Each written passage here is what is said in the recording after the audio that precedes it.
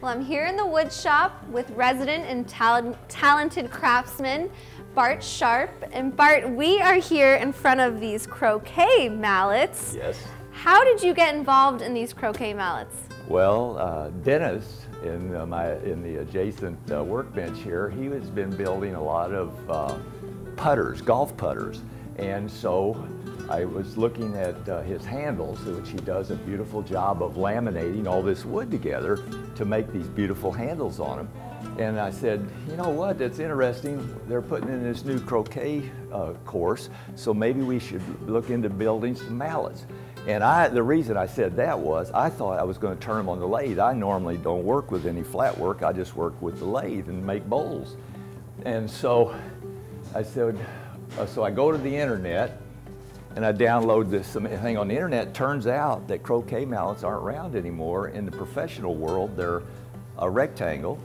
So then we started gluing up rectangles, as you can see here. And then the other trick is to have an aiming line down the middle. This is for the professional man to play with, see? And then also, instead of a round handle, it says in what we downloaded from the internet that if you have a 1 1/4 by 1 1/2 inch handle, it makes it easier to aim and hold your hands, keep that mallet straight when you make your swing. And so anyway, we've been having a lot of fun. We've learned a lot about just gluing wood, and actually I learned it from Dennis. Dennis is a pro at this. He's always making trays where he's gluing up these small pieces of wood. And I had really never done that before.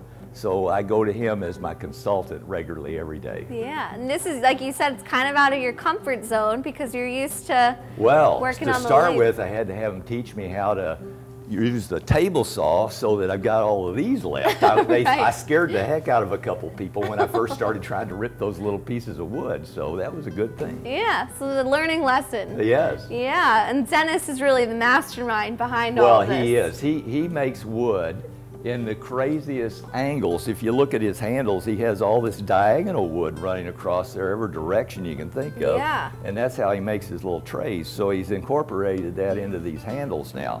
And this one here, here's a second mallet that he's made. And this handle is all ready to be glued onto here now.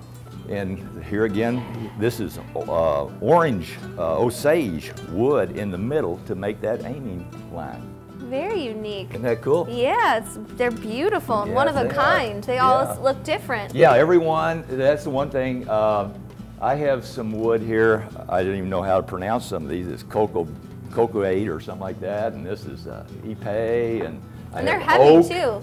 Yeah, and everything's heavy. It turns out that a professional grade mallet weighs between 2 pounds 8 ounces and 3 pounds 4 ounces. Wow. And so we've been weighing these on a little digital scale, and we're even hitting the weights. Wow.